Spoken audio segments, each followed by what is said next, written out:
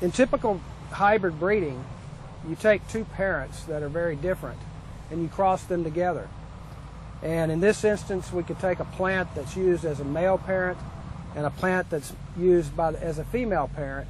And as you can see on their own, they're not really quite very impressive plants in terms of biomass and creating biomass and feedstocks for bioenergy.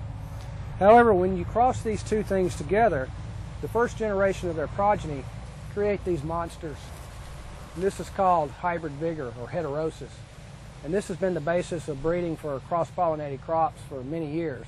It revolutionized crops like corn and grain sorghum to make them highly productive and a highly efficient agronomic system. However, when you're breeding, it's really difficult to know what these two things produce.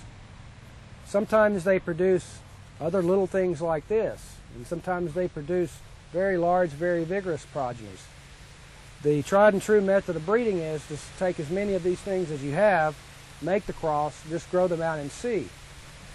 Now, with the advent of molecular biology and DNA technologies and molecular fingerprinting and using molecular markers so that you can actually use molecular techniques to determine the actual genetic makeup of these plants, we can then use that to understand what combinations of specific genes are involved in making these two plants produce these very large plants. This is an expertise that is not very widely used because it's expensive, it's very difficult, but it's something that Ceres brings to the table that our competitors currently do not.